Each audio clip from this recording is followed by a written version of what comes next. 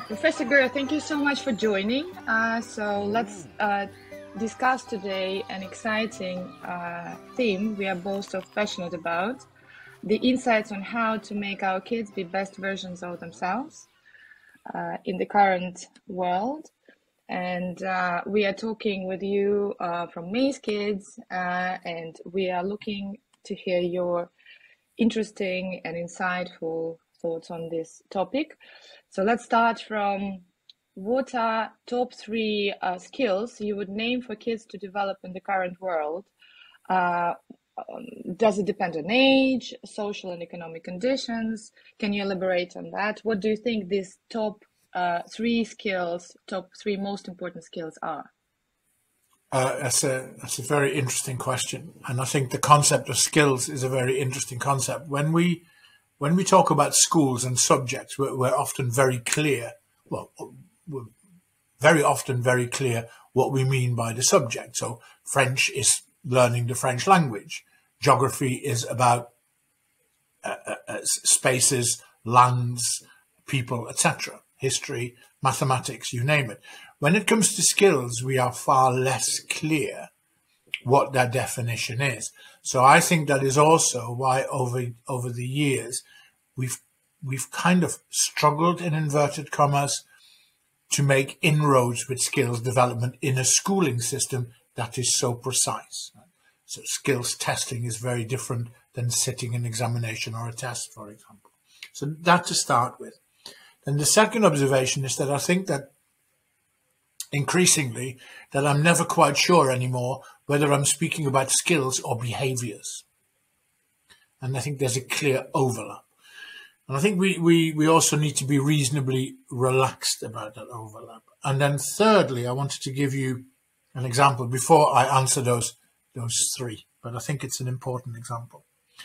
In 1999, which feels like a very long time ago now, I was working in South Manchester in an area called Wythenshawe, where the footballer Marcus Rashford is from, and this was under the Tony Blair government, and they developed something called Education Action Zones. And the concept of Education Action Zones was quite straightforward. It was a concept whereby in areas of significant disadvantage, the private sector and the public sector would work together for the benefit of the education of children. And in my case, that was Manchester Airport PLC. And I actually had an office in Manchester Airport. And at the time, there were approximately 250 companies inside the airport, from catering to airlines to you name it. Yeah? So what we did is we did, with a number of people, a skills survey. And the question we asked 250 companies, essentially the question was, when you are interviewing a 16, 17 or 18-year-old for a job, what are the 3 key things, skills, what are the key things you're looking for? And we got 250 answers times 3. So I put those in a very nice PowerPoint presentation. And I used that a lot at the time, and it was very impactful because it was quite a big thing, etc. And then many years later, after COVID, in 2022, I was speaking at a conference about skills development. And I went back and I found this PowerPoint slide of by then 20 plus years old. And I used exactly the same slide. And everybody went, this is revolutionary. This is quite amazing. Right. And actually, when we look at the skills that are about employability and being successful in life, not just professionally, they are, of course, about communication. They are, of course, about confidence. They are, of course, about resilience. Not in that sense, hardly anything has changed. Of course, the pace of things may have changed. The context may have changed. We've got massive technology now, where in 1999 that was far less. So, but in principle, those things remain the same. So now I'll go to your question about children and which 3 skills.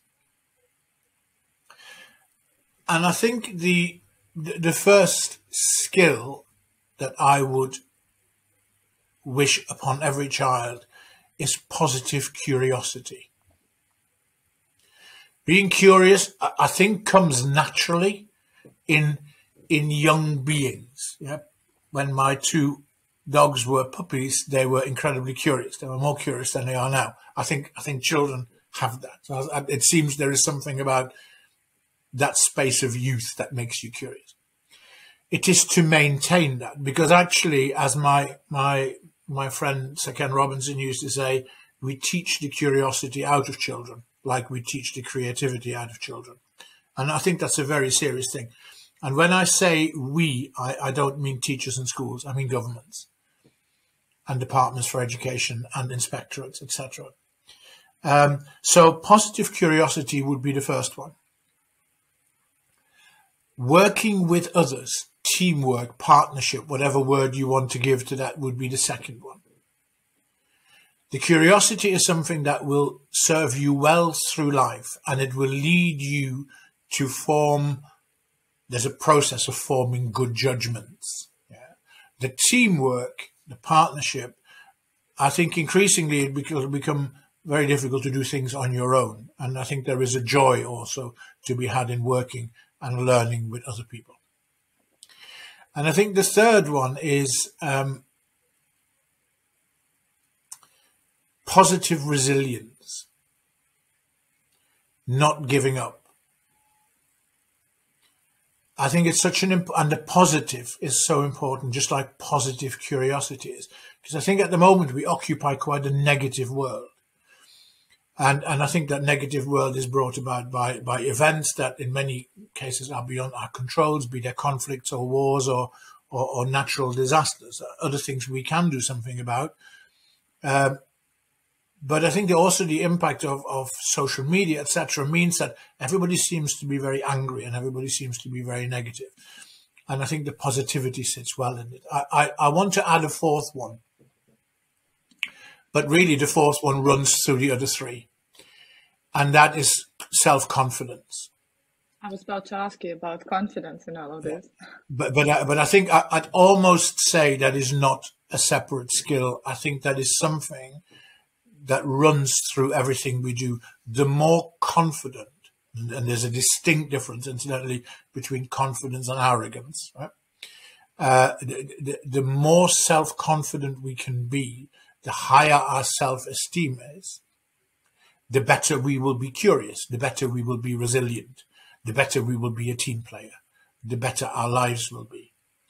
And I think that's an incredibly important thing. Now, I just want to go back to that chart of 1999 and kind of say all those things were in there in 1999. I think what has happened over time is that the priority of those things changes sometimes with time. So I think self-confidence is even more important now than it was then, as I would say, is resilience and the curiosity side of things.